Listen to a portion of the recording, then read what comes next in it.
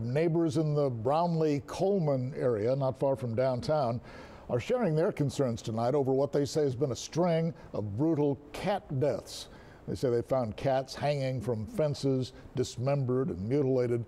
A few of the residents have taken it upon themselves to bury the carcasses, but they say something has to be done about this. City Animal Care Services personnel are said to be investigating, and our Madeline Dart has more on this top story.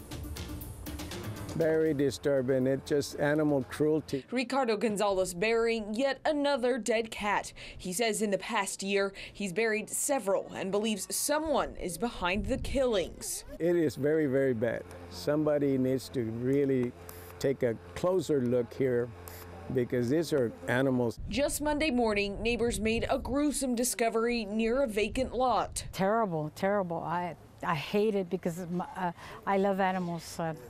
I'm an animal lover. I've had pets all my life. Beatrice Bernal Manzano says if it isn't an animal, it's someone who is pure evil. It breaks my heart. It makes me cry just to think of the horrible things they do to animals. Corpus Christi Animal Care Services is investigating the deaths. They say a veterinarian will examine the body of the latest victim to determine if another animal is behind the death. They say officials will be able to proceed with their investigation based on those findings. Madeline Dart, 3 News.